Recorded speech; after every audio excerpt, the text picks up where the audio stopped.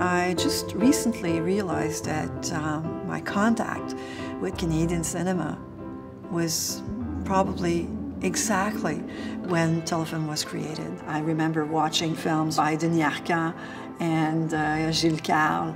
It was so amazing to see stories that were really reflecting what I lived as a young person. So 2017, Telefilm was created in 1967.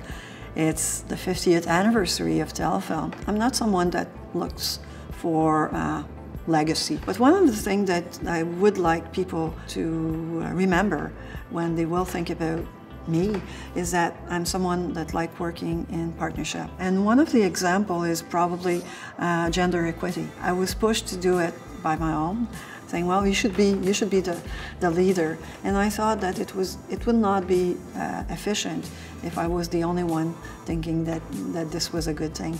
So we decided to do it with the industry, to establish a consensus and a common goal.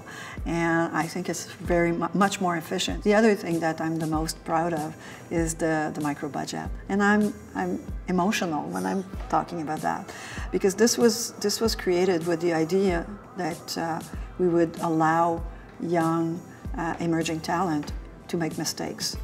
And 4 years after the creation of the micro budget, I'm so amazed. No one made mistakes, unbelievably. I think we financed so far probably close to 65 films that are so diversified, and films that have been picked up in festivals in Canada, but internationally as well. The world is for us to conquer. Even though there might be 10,000 people in Canada that will want to watch a film, there's millions of them in the world that will want to see it, and it's just for us to seize it.